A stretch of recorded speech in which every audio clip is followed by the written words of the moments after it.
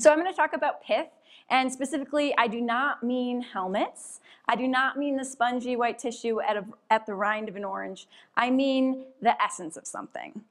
What makes a cartoon specifically pithy, and how can I achieve that perfect pith? So the first thing I'm going to show you is, this is one of the first cartoons I ever submitted to the New Yorker, At Least We Live Full Lives. And you can see, like, I think that the text is pretty pithy, but I was still working on the visuals. Like, I drew every blade of grass. I needed to include less. I only made this letter longer because I had not the time to make it shorter. I think this really applies to cartooning. The more you spend trying to make your cartoon pithy, like, the better you do get. It takes time to learn how to say more with less. So just let me finish this drink and then we'll switch. This is that 133rd cartoon that I finally did sell to the New Yorker. And just to give you an idea, I've since submitted over 350 cartoons and I've sold 6. So it's a pretty masochistic enterprise. But you can see I was starting to get at the back is a little grayed out. The foreground comes forward because it's darker. I think it's really significant that Polonius says this in Hamlet in the middle of a very long-winded speech. So that humor falls out of the contrast from the fact that he's not very brief at all. And a lot of times humor falls out of that tension. This is one of my favorite cartoons by Saul Steinberg, and he really gets at the point that humor is all about that dialogue. To make a pithy cartoon, you have to have contrast. So here we have the stony, unmovable no, and the movable but violent yes. Another Saul Steinberg cartoon, here again, humor coming out of contrast. Right? He's clearly not thinking in making this sign. So again, like, that contrast creates that tension that makes us want to keep looking.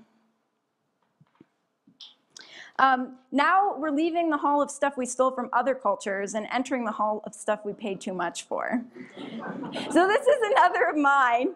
And I think it also has humor falling out of contrast, in this case with an oversimplification of a cultural hypocrisy. There's harmony in the bending back, as in the case of the bow and the lyre. I think cartoons are kind of like Heraclitean fragments. They make you want to keep looking. They make you want to see all of the different pieces that come together and harmonize to make that humor. So this next cartoon is by Ed Steed. He's a contemporary cartoonist. And I think you really see the humor and the harmony coming out of tension here. We have these moody humans, right, drawing their ancestors. And there's the tree also moodily drawing his. But he, I think, has an extra dimension of angst about it. So, shh, listen, the sound of my voice. This is a cartoon by Liana Fink. And I think in here, the humor falls out of the contrast between text and image. Mansplaining can happen, even in the jungle. So I think what's kind of interesting about cartoons is you have this extra opportunity to have another layer of pith, because there's unsaid visual things going on. So this is a classic cartoon by Peter Arno from 1941. And you can't see it on the bottom probably, but it says, "Well, back to the old drawing board." That phrase was actually invented in this cartoon.